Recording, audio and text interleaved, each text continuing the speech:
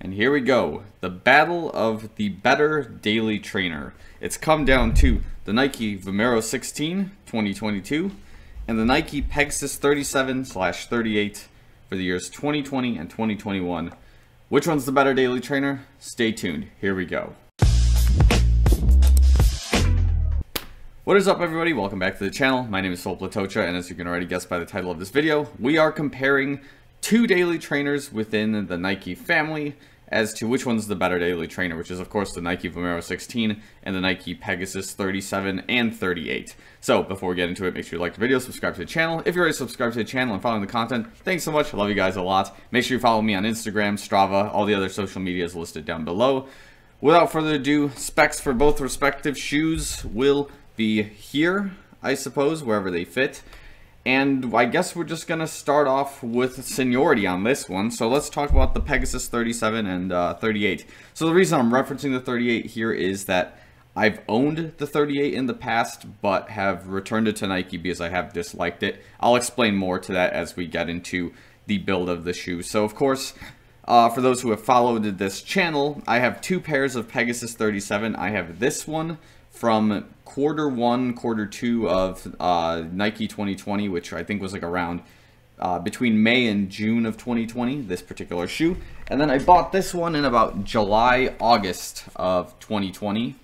And yeah, both shoes also have very different results from running in them on a daily basis. I'll get into that as we go along. So first things first, let me break down the specs here. So the Pegasus 37 in particular weighs about 10.5 ounces, which does put it close to about 300 grams on average, a little bit less perhaps. Whereas the Pegasus 38 in this case weighs slightly less. I think it hits about 9.5, 9.6 ounces. And that's mostly because the material in the upper is a lot lighter and resembles more of the Vomero 16 in the 38 than it would in the 37. So in this particular case, whoa, the Pegasus 37 has a much thicker upper to prevent more, opportunities for ripping in the toe box area, anywhere in the heel guards and things like that. So this shoe in itself is a little bit more durable, but a little bit heavier than the 38 counterpart in this particular case. Also, of course, the mesh upper here is not nearly as breathable as some of the newer coming shoes, but that to me is okay.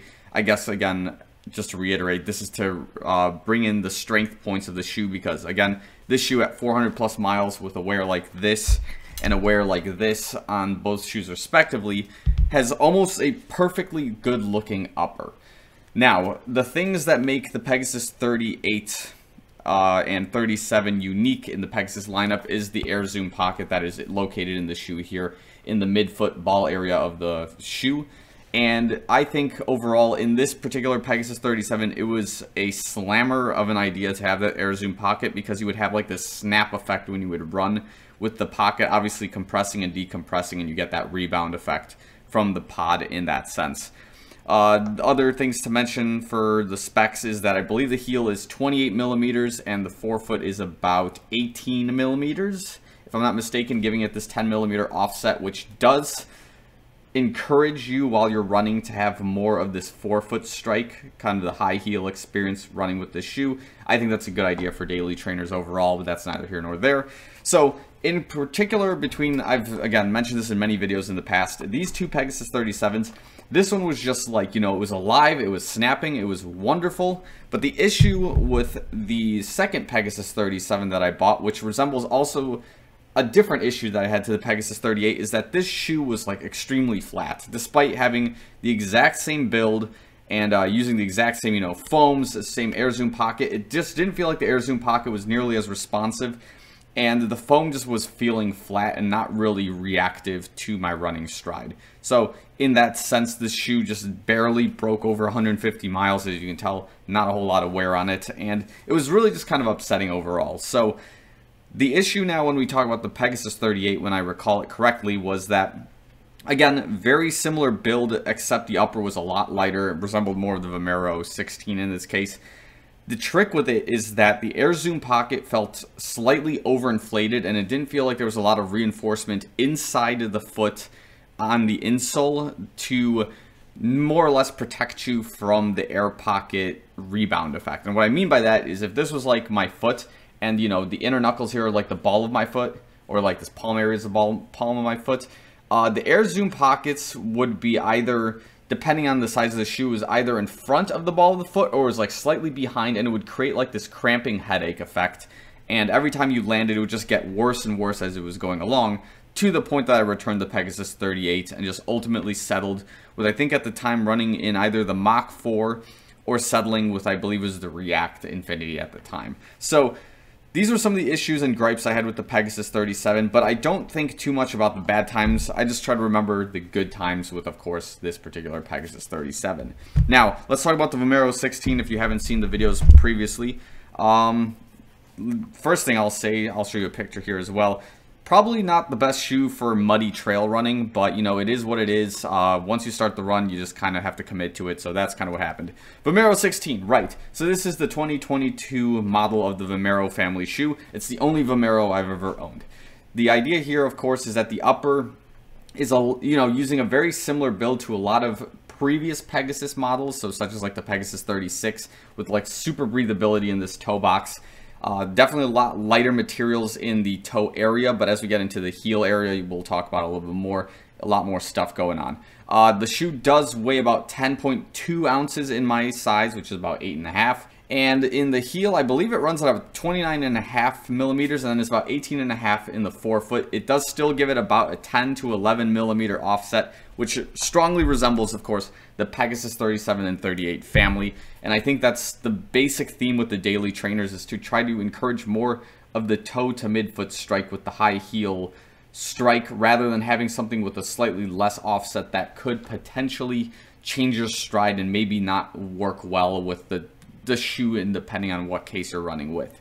So, of course, the main features of the Vomero, or at least the way it's marketed, is to be a very comfortable distance runner, and in that case you need very specific functions and, you know, specs on the shoe to accomplish such a feat. So now let's get into the comparing and contrasting of both shoes. Of course, let's start with the outsoles for both. I suppose this is probably not going to be the best comparison for the two, but as you can see, Pegasus 37 has this EVA style, EVA, style outsole with this kind of rubber build.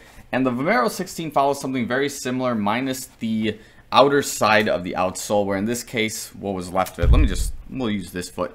It's got like these kind of like two pieces of rubber kind of tied together on the side there, probably to create more of like, more water flow through the shoe if you were running through like mud and water. Whereas in the Vomero 16, it looks more like it's accomplishing the same function, but maybe having more of like a road grip to it in per se.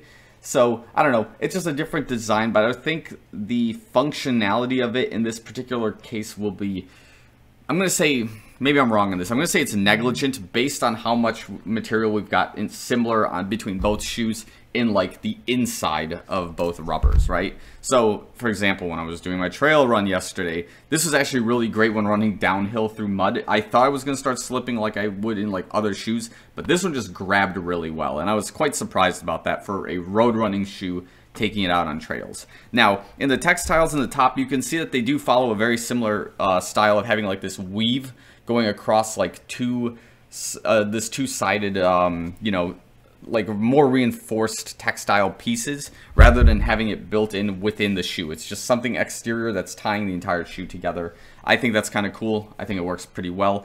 It does add a few extra moving parts, but in this case, I don't see how this is really causing an issue. Now, this is where we start running into the biggest differences between the shoes in terms of their build and what specs on paper, is that in the heel area, of course, the Vomero has this like rubber plastic heel guard, which adds maybe a slight amount of weight, but also reinforces the heel a lot in your shoe, in addition to having like these like pillow, Achilles pillow esque kind of areas. And then the tongue of the shoe has also got like this kind of pillow feel, whereas in the Pegasus 37 and 38 primarily, it's very minimalist, and despite not having a heel guard, the heel's not bad, but it's not nearly as strong as like the Vomero in this case. And of course, the tongue doesn't have a whole lot of material on it. It's just kind of like one textile piece that's kind of, jaded, slanted off to the side. And that's kind of the design that Nike went with, I think, in 2020, even like 2021 in this particular case. So, on paper, both shoes are very similar and kind of marketed in a similar way, whereas I think from my like basic understanding of both shoes, The Vomero 16 was kind of more leaning towards being that everyday distance runner, whereas the Pegasus 37 was just more of like the everyday daily trainer and kind of had like a much wider scope of what you could do with it. That's not saying that the Vomero couldn't be like, you know, your short distance runner or whatnot, but I remember hearing that like the Vomero was supposed to be very comfortable for your long distance runs, and that kind of adds like an extra edge to this shoe on paper versus the Pegasus 37. Now, as of right now, like, I think most of you know, I kind of look at the shoes beyond what they say on paper, because there's a lot of different elements that go into the shoes, such as where they could be manufactured, how does the shoe actually feel versus its like predecessors, and these are things I've like obviously thought about more and have experienced a little bit more based on trying various samples of shoe going on. So like as I said before, the Pegasus 37s that I bought, like this one just does not feel as good as like this Pegasus 37. It could be simply because this shoe was built somewhere else than this shoe. Maybe materials were different at the time, maybe different production, different quality assurance. It's hard to say exactly. So when we talk about this on paper, you're wondering like, why are we comparing two shoes that are almost exactly alike on paper to one another? Well, from the personal experience, right now the Vomero 16 is extremely comfortable, and it's extremely it has a lot of endurance for me while I'm running, which is a big deal in the case of like when you're running with certain shoes, you feel a little bit of fatigue. Something like a Tempo Next Percent, for example, you'll start kind of fatiguing out after a 10K. And in this particular case, the shoe will just continue rolling with you. And it might be just because, again, a lot of the Zoom X, which is kind of the biggest difference between both shoes, the Zoom X running all the way across the Vomero 16 in this case, adds a lot of fire to the shoe versus something like the React, which is a little bit more responsive, not nearly as harsh on the foot, but also kind of creates a lot of, you know, stability and supposed to be marketed as like recovery. Makes the Pegasus 37 a slightly slower shoe in terms of rubber, but in terms of both of them having Air Zoom technology, it does kind of, you know, balance them out slightly. So that's one of the major differences, of course, is the rubber that's kind of built. Of course, the heel build is different between both shoes. The heel collars are very different. And in terms of cons, I see a lot of people don't like this heel collar build on the Vomero so far. I have not experienced any issues with it. If you tie the shoe right, you're not going to have any issues. Just my take on it.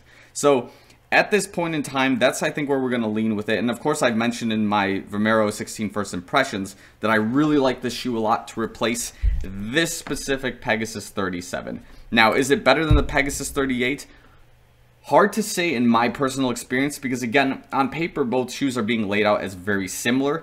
But the major difference between both of them, of course, is maybe manufacturing, maybe time of manufacturing, where it was manufactured, and maybe the feel and like slight differences that shouldn't be there are basically there. So hopefully that was probably just enough information to kind of like piece together my thoughts on the shoes right now. But as of right now, if I had to choose between like that style Pegasus 37, the old one, and the Vomero 16, I am leaning towards the Vomero 16, and I am enjoying it right now. So I will leave the comparison video here for now. If you have any other questions, please leave them in the comments below. I'll be happy to answer them and just kind of get my thoughts on them. If you agree or disagree with the assessment as well, you know, leave that down below in addition to that. So that's, I think, all I've got for now. Thanks so much for watching. I'll see you guys in the next one.